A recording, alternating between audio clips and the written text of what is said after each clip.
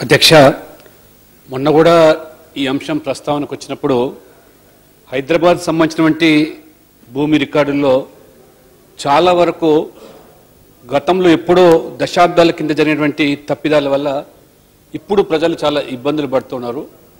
నేను ప్రస్తావించిన ముఖ్యమంత్రి గారు హైదరాబాద్ సంబంధించి దాని మీద తర్వాత ఆలోచన చేస్తామన్నారు. 16 రెవెన్యూ మండలాలు ఉన్నాయి హైదరాబాద్లో కూడా.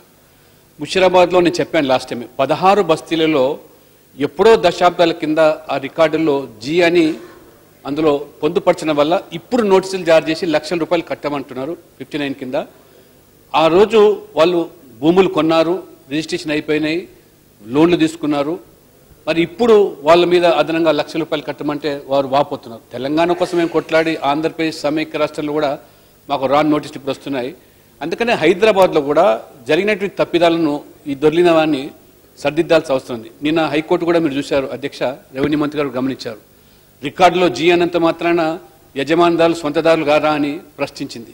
కాబట్టి దానికి ఒకసారి మళ్ళీ ఈ హైదరాబాద్ కూడా భూ రికార్డ్స్ వెరిఫై చేసి బస్తీలుగా కట్టడాలు వచ్చిన దాంట్లో అనవసరంగా ఈరోజు వాళ్ళ మీద జరిమానాలు వేసి సొంతం చేసుకొని చెప్పడం బాగుండదు. రికార్డు సరిదిద్దితే వాళ్ళకు న్యాయం జరుగుతుంది.